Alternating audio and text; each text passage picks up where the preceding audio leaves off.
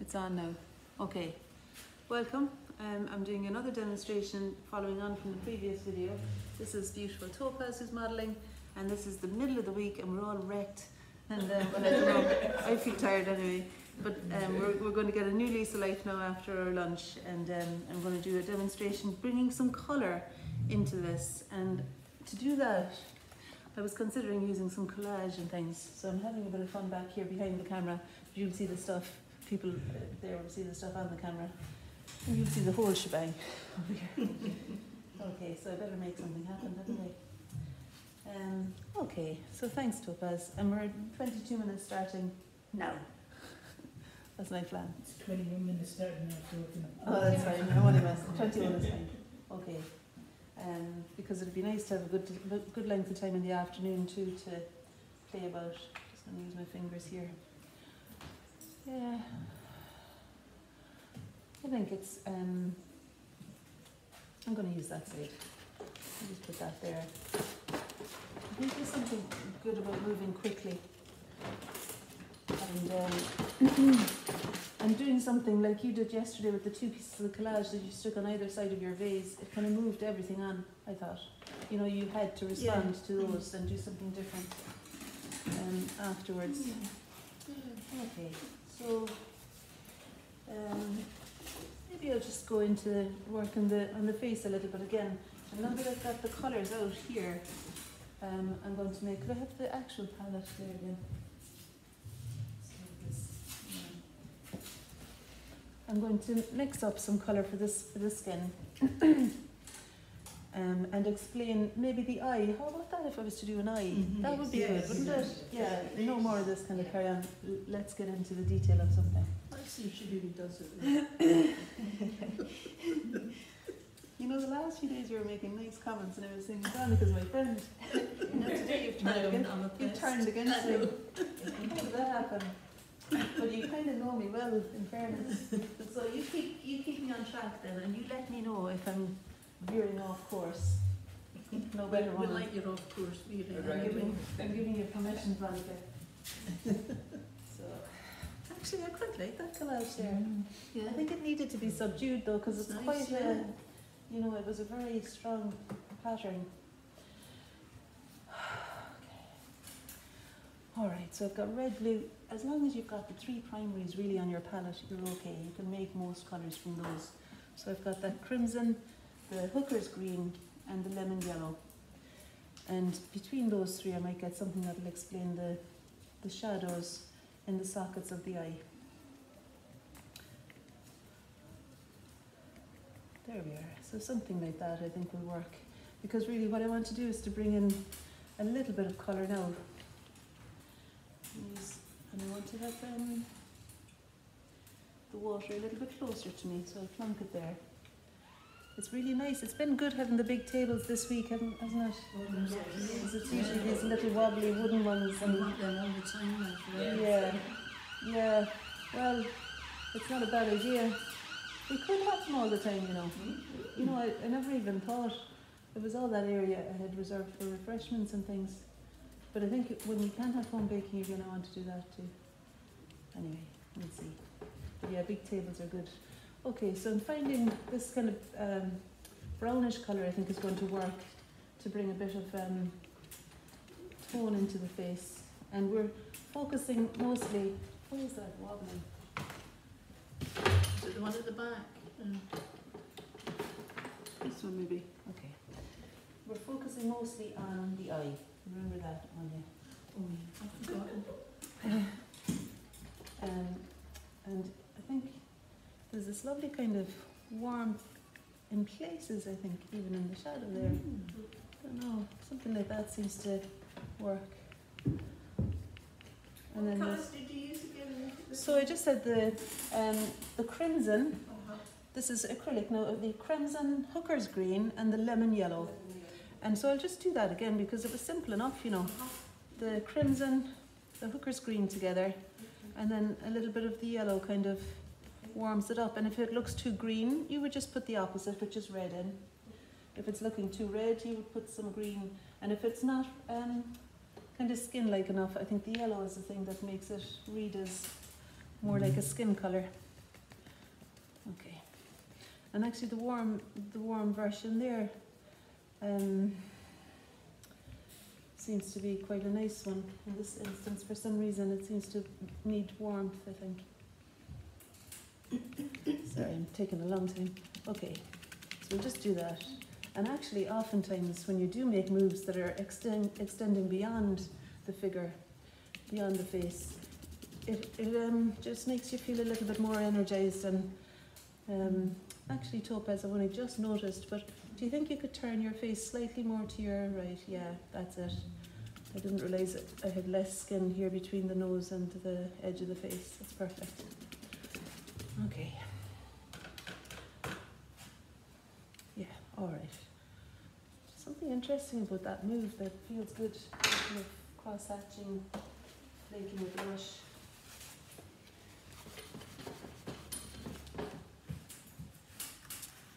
And that is a white shoulder. It is a white garment that she's wearing. Probably all past those now that I get. Yeah, I've got one on my desk. Yeah, I get it. Grey and white, and this is because actually the shadow on Topaz's shoulder there, here, the shadow here, I'm just noticing there's a triangle coming in where the shoulder stops and the skin stops, and there's a triangle between the two. And for me, the shadow of that white thing is going to have a greyness to it. When I say white thing, I mean the beautiful bolero you're wearing. Sorry. And then we can bring it down here as well. It's kind of a good colour with that collage, isn't it? It's working a little bit. Maybe I could make it work even more if I was to put some collage up towards the line now.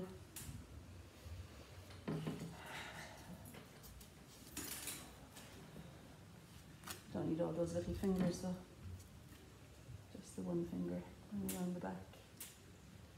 Maybe. And then a little bit could be indicated there too.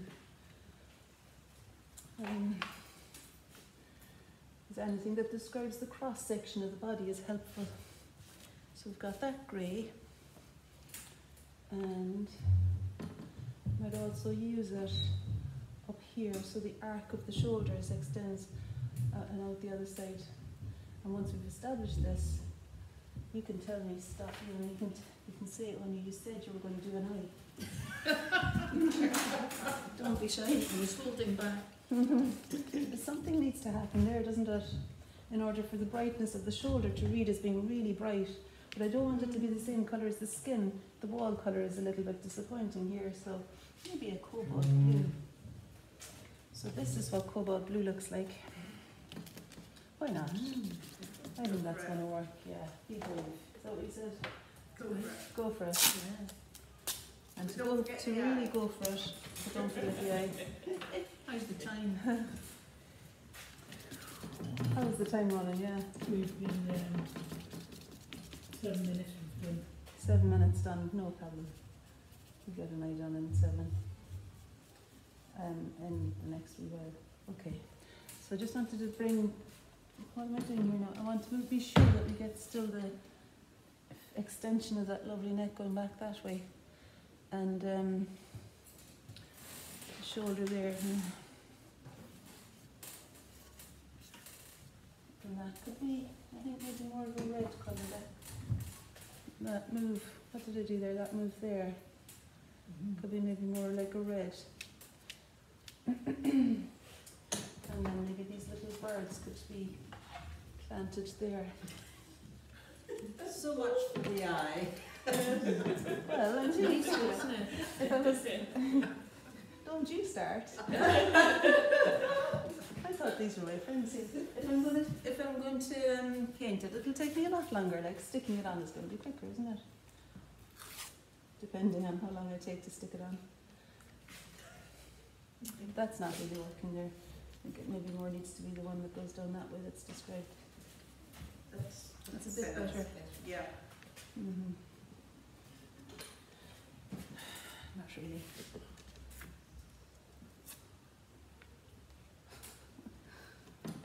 It's dangerous having really nice collage stuff. Alright, to stop at that now. This bit of gold, if you want the gold bit. You know. Oh These yeah. bits Can of you tear gold. off some bits? I trust your collaging. That you tear off bits that you think would work. In the I don't know if you meantime, can tear a bit of gold from that. How about some Christmas bells as well? Haven't got any of them.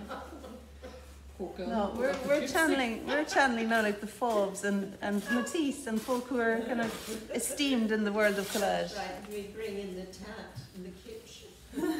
I did laugh at the picture with the flowers in the hair. That was beautiful, but Which one? Oh, the one of Helena. yeah. Sorry, Oh yeah, that's one. the photograph of Helena. Yeah. I was really just letting you know that that's what she was. I had asked her if it was okay to share the picture because I wanted people to know what she was going to look like on Friday. So she might come with that crown on. Okay. Yeah, I'm just kind of going to see what happens with that. It's good to not know really what might occur. But no, it's definitely going to happen. Okay. 12 minutes left. All right. We're waiting for the 4 minutes for the. Yeah. Okay. Mhm. And maybe possibly just looking at the other little bit. Come down here too. I thought it might step something on the other side. Yeah, but that's the kind of thing I might wipe away in a minute, you know, to get that. Okay, now here we are. This is what I'm going to focus on here. I think it's like your warm-up drawings earlier. I needed to give myself the warm-up side of it first. I'm my own friend here in the absence of real life support. I'm going to have to support my own. God, how do you stick it really? It's wonderful. I love it. All right, so now let's see. We've got a bit of a shadow at least in the socket of the eye. That's good. The next thing I want to do there, I like these square brushes because they allow me to quickly make, just using your paper towel there. They allow me to find the edge, like say of things like the eyebrow. So I'm bringing some ultramarine blue in here. Ultramarine blue is a good one to kind of begin a dark colour. If I had brown with it, it'd be handy. But you can make brown with the blue and with the red and the green and the yellow. It makes a kind of a brown. Oh dear, I'll eventually get there. Something dark. There you are. That's kind of dark, isn't it? So that's what's going to work now for me to establish first the two directions of the eyebrow. So the dark of the eyebrow going this way, now pushing up and lifting, and then I'm going to bring it down for the side plane of the face. How the eyebrow goes in that direction then. And for the purposes of this, I'm going to just do one eye. I could just indicate there the head. Well, it's kind of, yeah. Okay, actually I might do the two of them a little bit. It's kind of easier for you though. I think it's important to kind of do the two together. Otherwise, Yes, just in one line. yeah, because that's the part of the difficulty of eyes, I think, is trying to locate them in relationship to each other. Okay, so there's you'll find that on the other eye there's a direction this way, coming in from the eyebrow to the nose. There's a diagonal, but we sometimes can forget about that diagonal. So this is the one I'm talking about here. Step in there, okay, and then the extension out for the nose.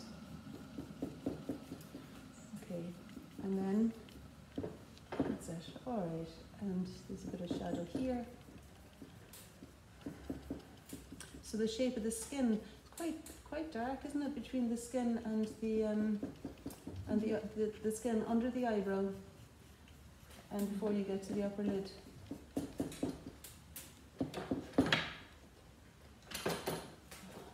Shaky thing. Okay, and then so what you're wanting to do really is to find the two directions of the eyebrow and the shape of the shadow, the shape of the skin between the eyebrow and the eye itself. And with my eyes half closed, there's almost like a point of a triangle down here before we get to the lovely cheekbone there. There's this shadow that's underneath the socket of the eye. And might be kind of there.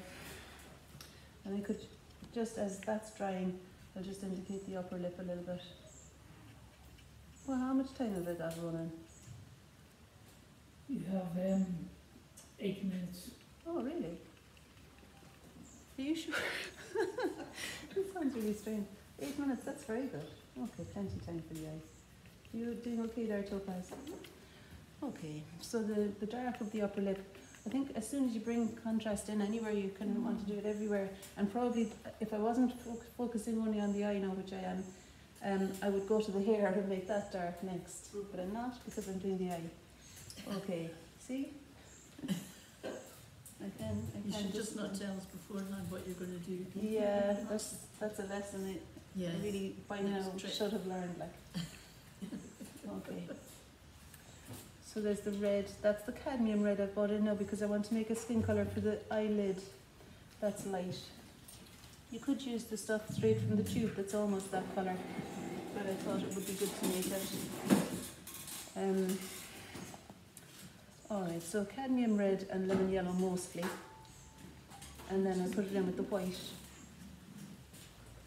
To get a kind of an elastoplast kind of a colour there, that'll describe the upper lid here. So with my eyes half closed, I'm looking at where it's mostly landing the light, and it's actually running almost parallel to the eyebrow. This eyelid, the light on the eyelid, it's running almost parallel to the eyebrow. There we are. What colour you used? Yeah. Cadmium? Well, it was mostly the cadmium red and lemon yellow and a little bit of the hooker's green. Okay. So that's what With made that white. kind of orangey, and then I the see. white going in. Yeah. Yeah. Nice. So the cadmium red, Mm. lemon yellow. You know, the Yeah. lemon yellow is that one. And the hooker's green is the darker of the two greens. So cadmium red, lemon yellow, hooker's green, and then white makes that. That's all right. Yeah. So finding the position of the eyelid, and now I'm going to move across here to find the position of the other eyelid, which isn't actually in the light at all. So maybe I'll use a bit more of the more shadowy colour to describe the skin between the other eyelid and eyebrow. I think that's okay. Just needing to bring a bit of that same dark colour into this side. Okay, and then got that. Okay, and now I'm going to go down to a slightly smaller brush because I want to locate the direction of the upper eyelash line. So we get the ultramarine blue to make a dark colour again for that. Ultramarine blue mixed with the crimson, and the hooker's green there gives me a colour that's not so blue anymore. And a bit of the cadmium red into actually. So it gives me a dark colour. When you're doing the dark colours, you just can, I think really, it's no harm to just experiment. Mostly, if I had burnt sienna on the palette there, I would have just mixed the burnt sienna with the ultramarine blue to get that dark, to describe something, for example, like the iris. And I'm finding that the outer corner of Topaz's eye here is higher up than the inner corner is. Let me just go back and see if that works. That's okay. I mean, the face will need to be renegotiated here to fit the eye, but the corner of the mouth might be there instead, you know, and the jaw might come down a little bit lower. So let's go back up to the eye, because the next thing there would be the shadow that comes up to meet the upper surface of the lower lid. It seems to me like the lower lid is going to have that little bit of light between the iris and the shadow beneath it. There's a lovely bit of light catching the upper surface of the lower lid. And that's maybe the lightest part of the whole area. It's catching the light from above. So once you find the two directions of the eyebrow, the two directions of the back of the eyelid, and then you're wanting to find the kind of curve of the eyelash line itself. And then I'm going to put something a little bit warmer on the brush, the cadmium red here, in order to kind of describe the inner corner of the eye. And if I was to drop a straight line down from that, it might be not far off the bump in the lip there. That's a kind of similar colour, I think.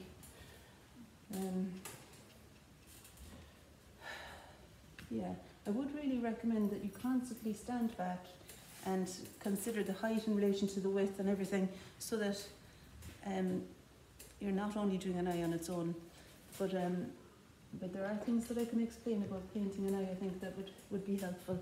So the other thing about the eye then, will I do the other eye? I'll just leave it alone, hang on. There's a few more things. Okay, there's a few things to do here, I reckon. Like I could bring a little bit more light into the brow bone there. So just using the light colour. It's kind of got a bit of green in it, which suits me, because I think the warmth on the eyelid is helpful, because that's going to stand out, and anything that's not directly catching the light could be a little bit more muted.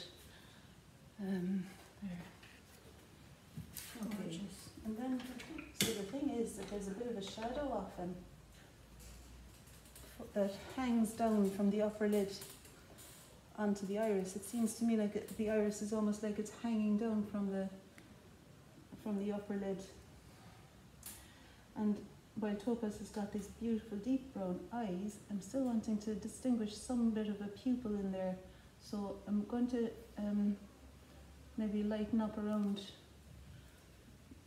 there, kind of, around the pupil, and then re-emphasize again the dark of the upper bit of the eyelid could be made, the iris could be made a little bit darker again with the brown and blue kind of mix. And then maybe that light that's on the upper surface of the lower lid could be planted in there. And are you okay? Yeah. Oh, okay. The bit of light here, I'm actually just going straight for white. Let's see if it reads as being way too bright. It's quite bright, alright, so I just put my finger on there and print it off. A bit of light is alright there. But it looks to me like actually I could use a touch more warmth in the middle of the eyelash, in the middle of the eyelid. A touch more warmth. So that's time up, isn't it, Ronan?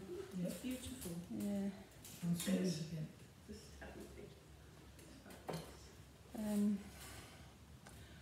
Just wanting to put a little bit more skin tone in there. One final thing you might want to do with the eye to distinguish parts of the eye from each other. It's often a good idea to use colour as a way of distinguishing parts of the eye from each other. So sometimes I'd put a touch of cerulean blue. I don't have it on the palette, so I'll just use cobalt blue. A touch of blue into the white of the eye. You know, I don't think it's necessary here, because the background is blue, that would only make it awkward. And while you're still there now, it's probably too dry. Oh yeah. Remember, sometimes it's nice to wipe it away earlier, and it leaves a bit more texture. There's texture enough. Anyway, thank you very much for your attention. Thank you very much, Topaz. And thanks for watching. See, I did good. Oh, for God's sake. See you another time. Bye.